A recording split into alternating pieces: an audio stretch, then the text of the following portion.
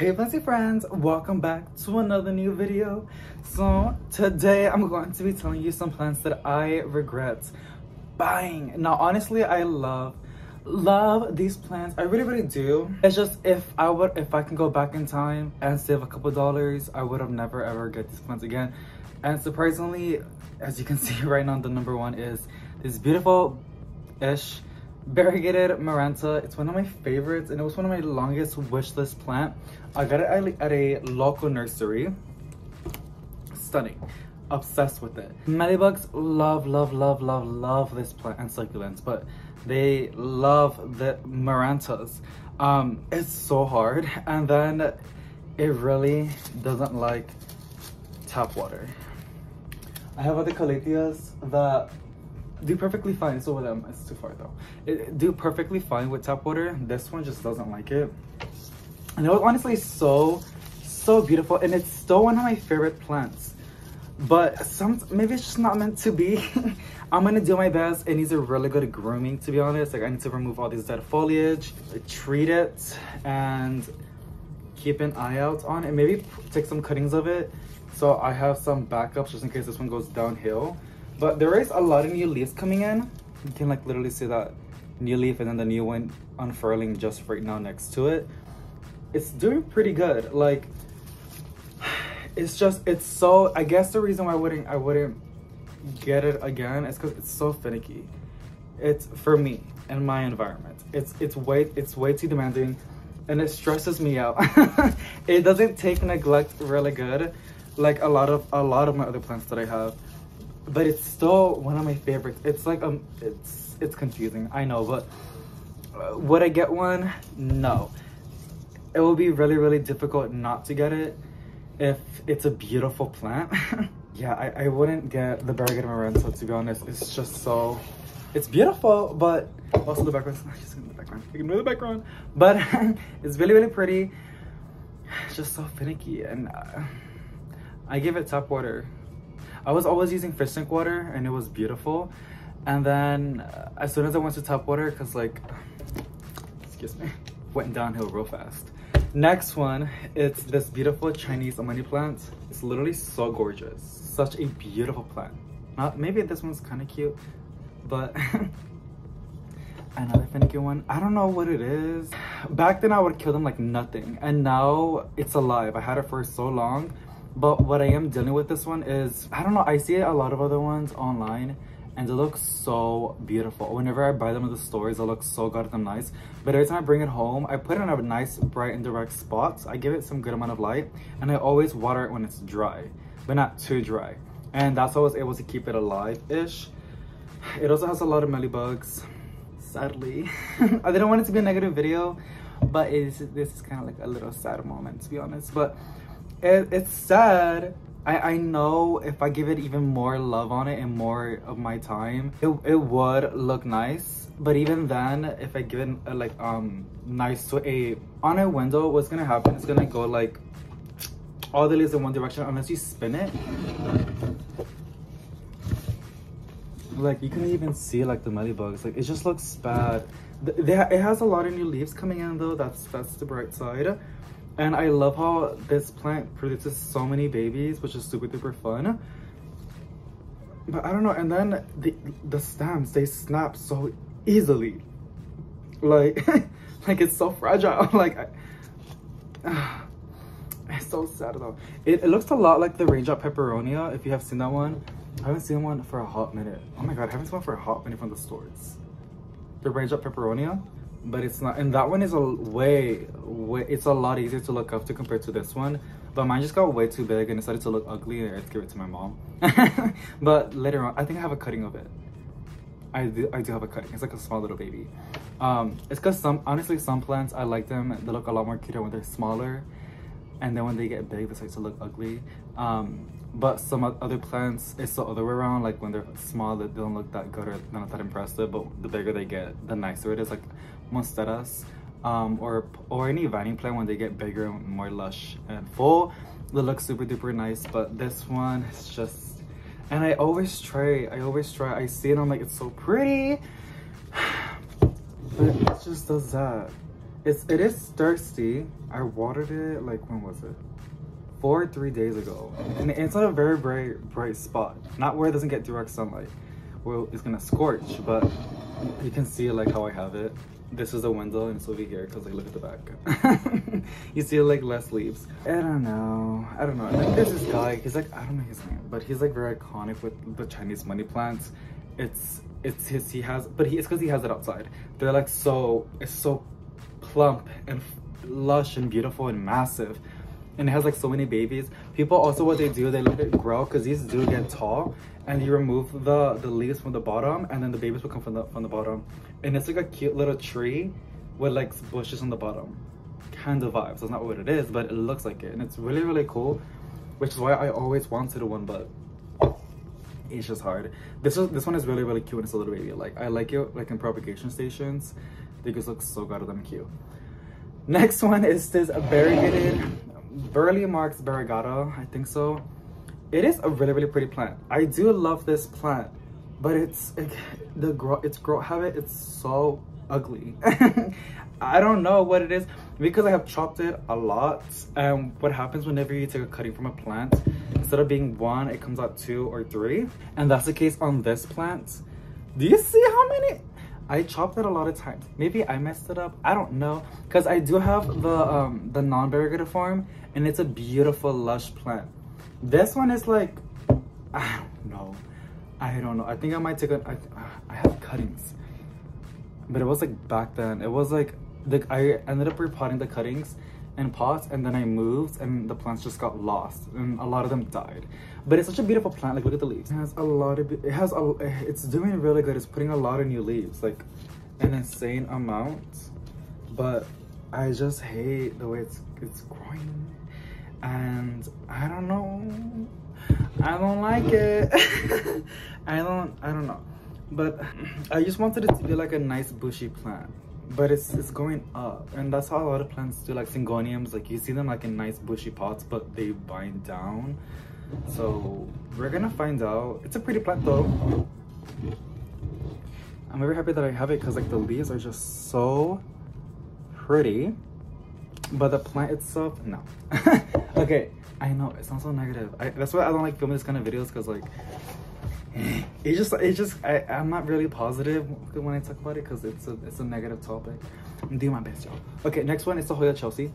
I just don't like the way it looks. I just don't. I'm sorry. It looks way too basic to me.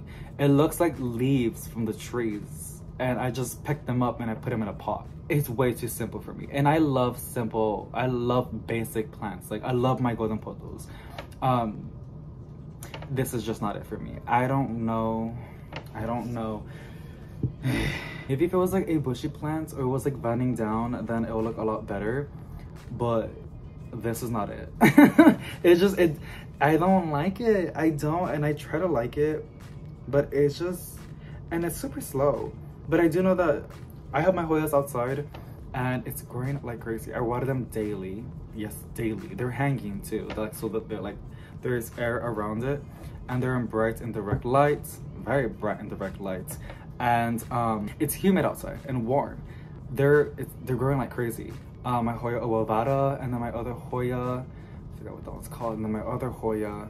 I have like 4 or 5 Hoyas outside, and they're thriving. And then the backyard I have my variegated Hoyas, which are also thriving.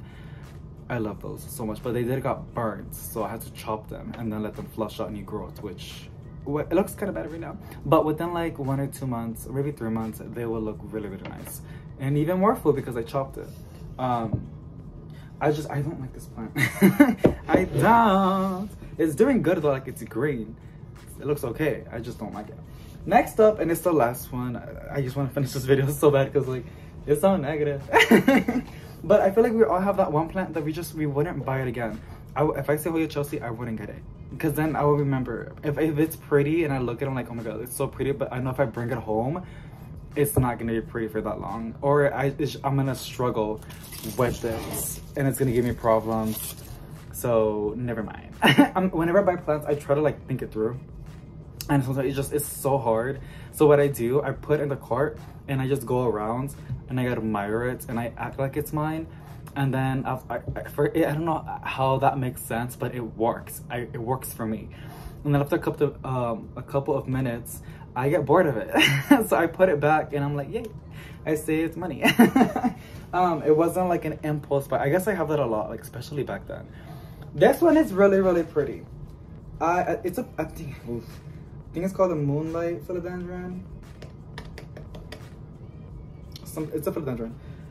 I can never get its name right, but look how big it is. And I've honestly had this one, it's about to be 3 years. Like, and you can see how I have it. Look at the back, but look at those leaves, like, are you kidding? Oh, but let me tell you why I don't like it. First of all, for me having it for like almost I don't even know how long. It's leaves.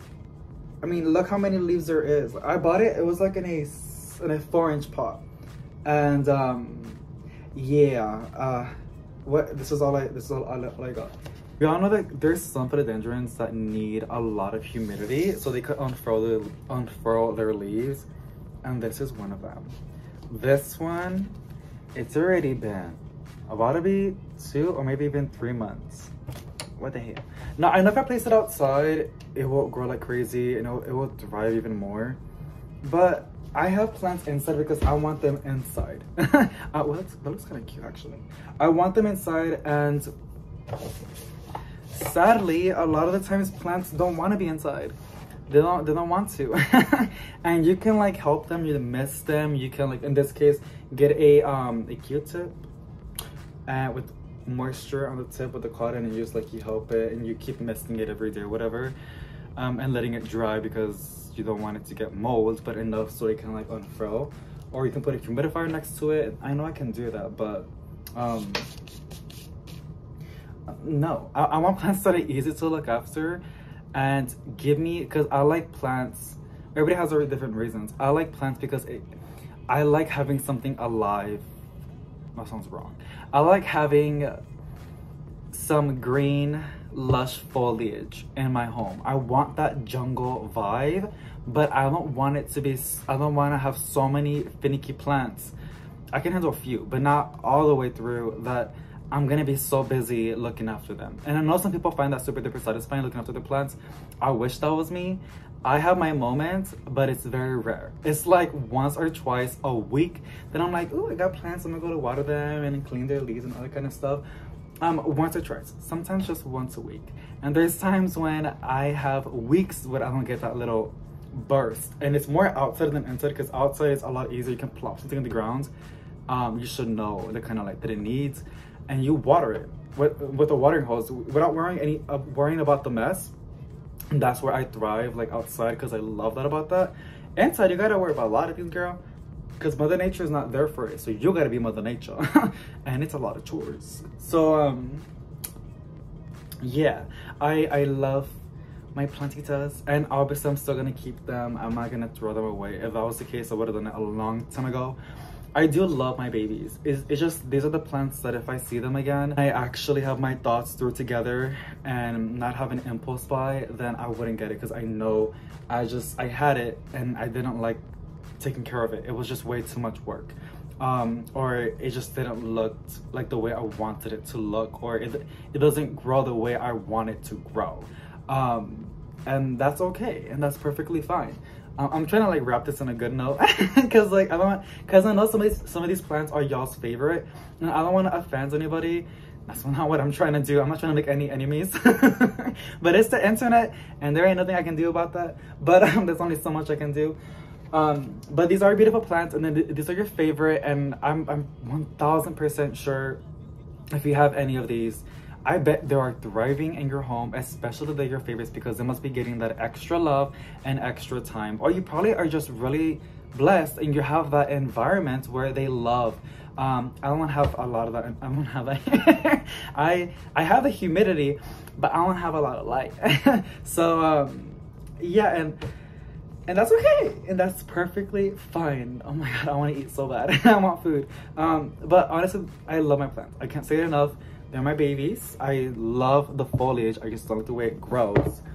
I love how green it is, but it looks like tree leaves. I don't like that. If I want to see that, I'll just go outside. This one, I love the way they look. It's also known as a UFO plant. This always happens, and it's very like, you need to, when it's thirsty, it's easy to look after, but when it's thirsty, you need to water it now. It's like, I'm thirsty, you're gonna give me water now. If not, I'm gonna put up a show. That's exactly what this does to me, and I don't like that. The variegated Maranta, she's a gorgeous, stunning plant. It honestly does pretty good in low light conditions, which is what I love about it, but it does not take well tap water in my house. It doesn't at all. I mean, look at those crispy leaves. If I chop it off and I clean the foliage and I put more cuttings inside, or just simply cutting it should promote more growth, and I only give it fish stick water, I'm pretty sure it'll look beautiful. But we're gonna find out. Time tells. And then this beautiful plant over here, it's honestly so tropical, so lush. It gives you that beautiful jungle vibe, very unique, beautiful shiny leaves, but it wants way more humidity, and if I add more in this house, it's gonna get nasty. So those are the plants. I hope you guys enjoyed to this new video. If you did, give it a big thumbs up. I rarely ever say that, but just because, like, you know, it's free and it helps the algorithm and you're helping me, and yeah, so that'll be great. Also, let me know which, at least if everybody has at least one, or if you had one back then but you think you changed your minds, let me know what it was back then. Like what plant you regret buying. It could be calathea, also succulents and cacti. I need to have a mealybug free zone if I bring those home. I have a light. I have windows like are getting a lot of light, but I know mealybug is gonna get it, and after a week, if I don't see it, it's infested. I love succulents though, but mealybugs, that's like their desserts. So yeah, thank you so much for watching. Let me know, and I'll see y'all in the next one. Bye.